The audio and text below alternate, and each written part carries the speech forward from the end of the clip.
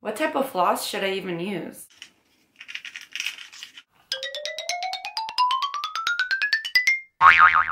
What type of floss is best?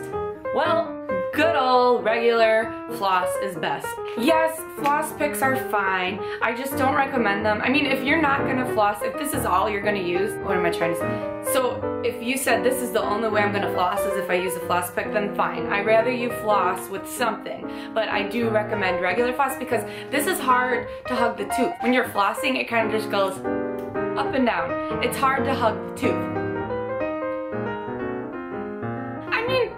You can try to hug the tooth with these, it's fine. You could kind of like bend it and hug the tooth a little bit. I just want you to make sure you're hugging the tooth, not just going straight up and down with these. You really want to make sure you're getting that plaque, that sticky bacteria off the teeth. Okay, waxed and unwaxed, it's user preference. You could use a shoestring for all I care, just floss your teeth.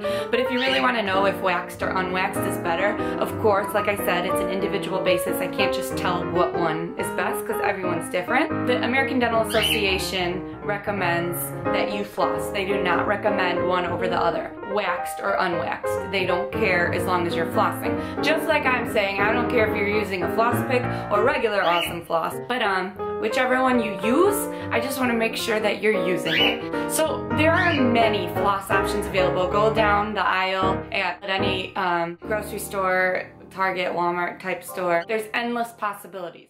Okay, here I am in the store. I'm just showing you how there's many floss options available, whether waxed or unwaxed, flavored, unflavored, wide, regular size. There's so many flosses. Flosses of any type helps clean and remove plaque. Too many choices, still not sure what type of floss to get. Just pick one that is ADA approved and cheap. So that's what I do. This one here is really great. Of course, talk to your dentist or dental hygienist if you are not sure which type of floss is best for you, especially if you have permanent retainers, bridges, or large gaps between your teeth. Your dental professional will let you know the best product for your situation. Because there's floss threaders, wide dental tape, there's endless possibilities. I love this Super Floss, which is all the way on the right. I'm holding it there on the right.